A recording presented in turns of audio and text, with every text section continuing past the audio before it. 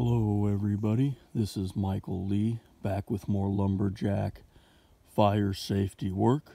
Let's get it. It's the morning.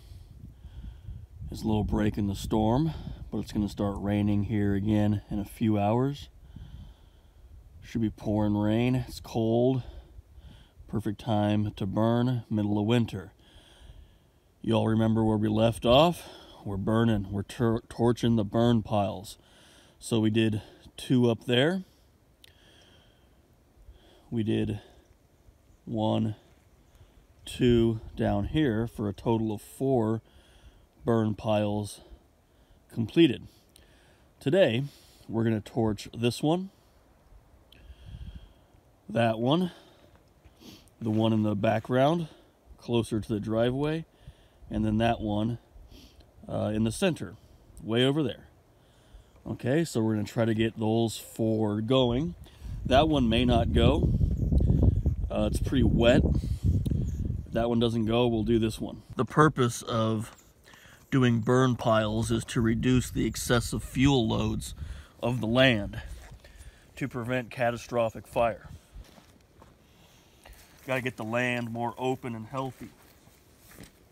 Got to make sure the connection's tight, so no gas leaks. These newer propane tanks won't allow you to burn if the connection's not gas tight. These newer propane tanks also just want you to turn on a tiny bit, otherwise it won't let you go either.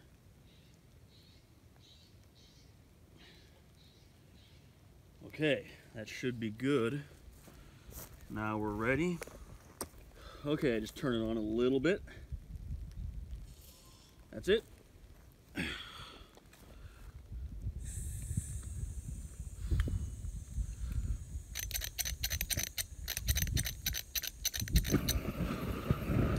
And then crank it up to a blue flame.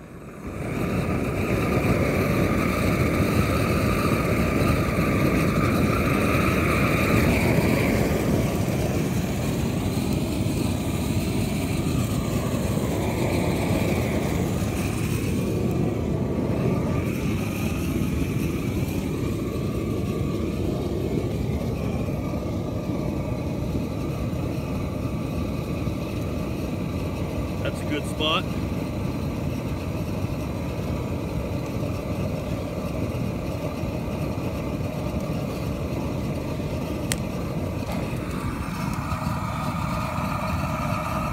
It's still early in the morning,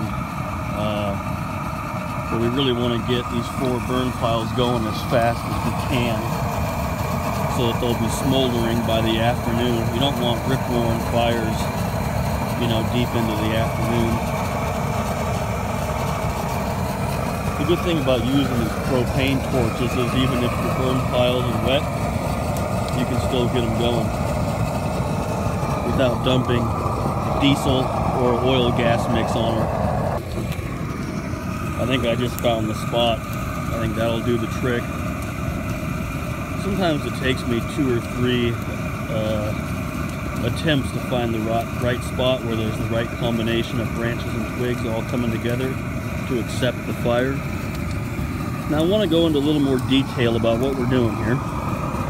This is lumberjack fire safety work, and I want everybody to understand the process when you're working on a large property. I work on about 8 large contiguous properties up here, and I plan everything out to make the land more healthy, open, sustainable, and fire resistant. The first thing I do when I come onto a property is I survey it and make a plan. The next thing I do is I weed whack. After that, I brush cut. Okay? I use a professional grade weed whacker and brush cutter with an interchangeable weed whacker line and circular saw blade. And the blade is what I use for brush cutting. After that, I survey the trees to see if there's any dead or sick trees, especially near the house. I cut those, and then I work out with my chainsaw, falling, limbing, and bucking dead trees and excessive fuel load, sick trees, in kind of concentric circles, going out away from the house, kind of like the reverse of peeling an onion. And the stuff that's no good for firewood, I make burn piles out of. The wood that's still good for firewood, I split by hand and stack by hand into nice firewood piles for the property owner. So we're at, like, you know, there's the big firewood pile over there, and I made another big firewood pile up there. Made about 6 cords on this property, so the firewood's done. We're kind of at like the finishing, the grand finale stages here on this property, and we're torching the burn piles. And once again, the burn piles is to remove the excessive fuel loads in a safe and controlled, managed manner in order to prevent catastrophic fires. It's much better to burn the excessive fuel loads like this and do some preventative maintenance rather than to allow catastrophic fires to burn through and kill everything, destroy the forest and woods, and destroy people's livelihoods and homes. So it's much more responsible to do it this way than to do nothing and just wait for catastrophic fires to come through and destroy everything. Does that make sense? Okay, let's go.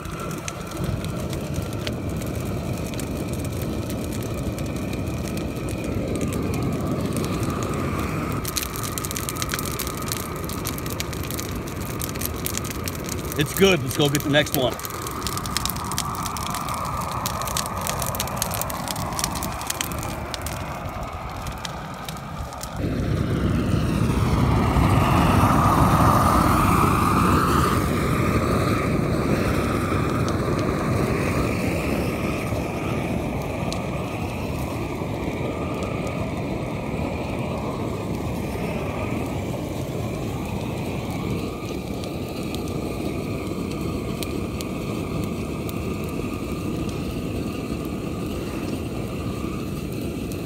When you take off your made in Canada Big Bill 24-ounce double layered wool lumberjack shirt, make sure you hang it off the ground a good distance away from your fire so you don't burn holes through it with coals.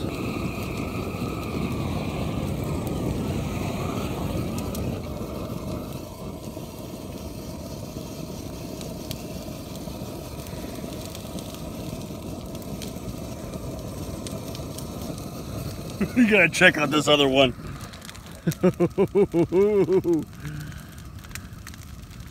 I can feel the heat coming off of it way over here. Look how beautiful that is. What a perfect burn pile, huh? Just started sprinkling. Oh, my backpack's a little bit close. I gotta move my backpack, everybody. All right, this one's going now. Chaos here. I'm a one-man show, man. This is chaos.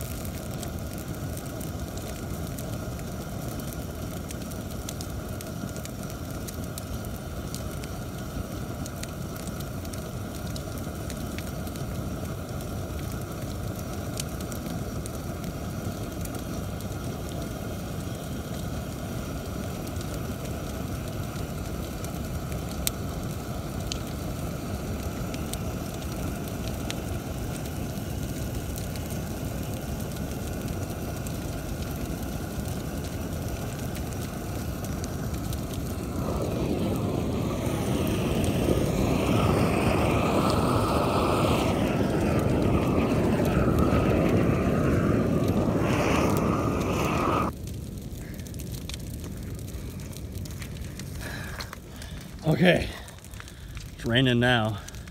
1, 2, and now we're torching our 3rd. I think I just found the spot. Man, this one was soaking wet.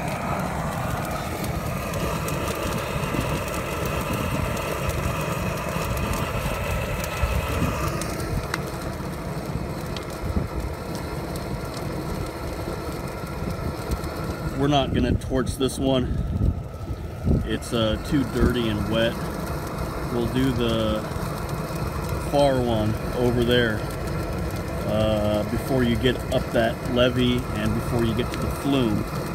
That'll be a good one to burn since it's raining right now. It's the one that's closest to the forest over there. So it'd be the most responsible way to burn it would be on a day like today when it's cold and raining. So we'll do that instead of torching this one. So after this one gets going, we'll go way over there.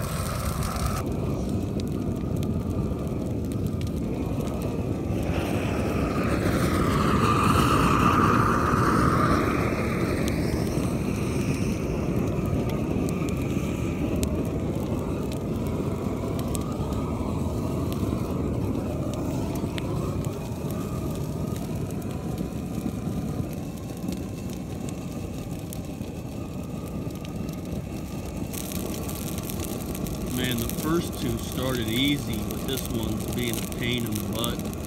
We're gonna have to hustle to get to that 4th burn pile.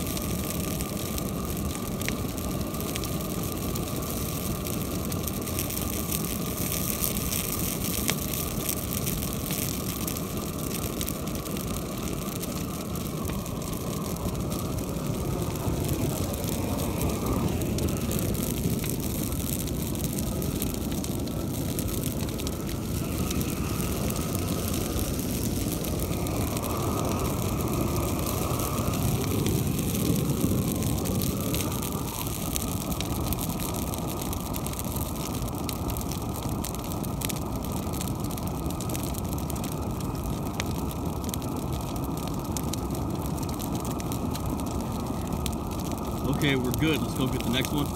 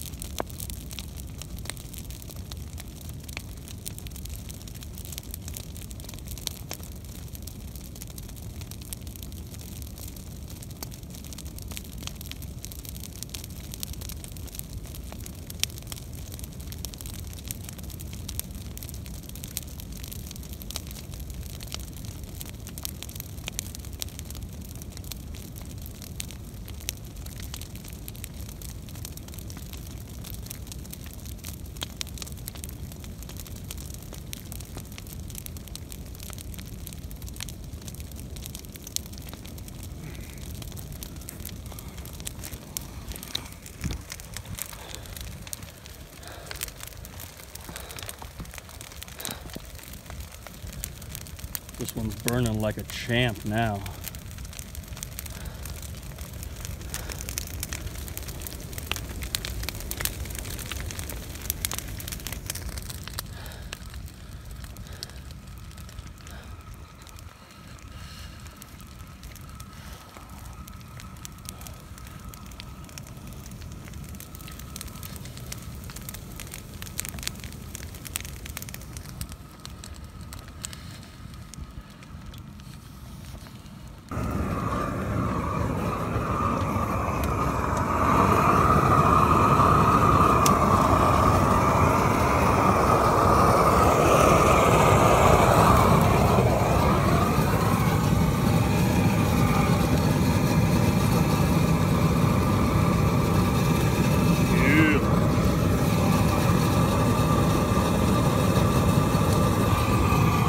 Starting to catch.